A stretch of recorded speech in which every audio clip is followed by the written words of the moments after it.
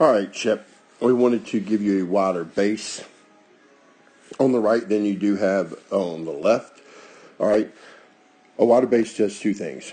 It puts you in a better position to make the throw. It puts you in an athletic position, and also being in an athletic position is going to help you field a bad snap if one was to happen.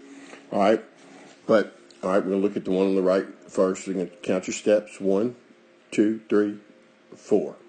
Okay? I'm going to back that one up. So then we talked, and then you made this throw. All right, 1, 2. All right, so watch the difference in how fast they are.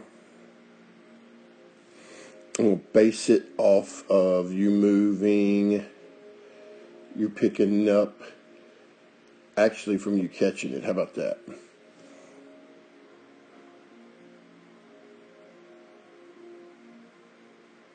I think it's pretty close. I'm hoping. All right, so we're going to sync them up, and let's see who goes faster. Good. That's better. A lot. Is that not crazy? I mean, in just the shortest time. Watch this.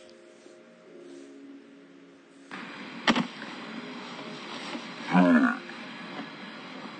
I know you bobbled the snap on the other one, but still, I mean, it was the footwork.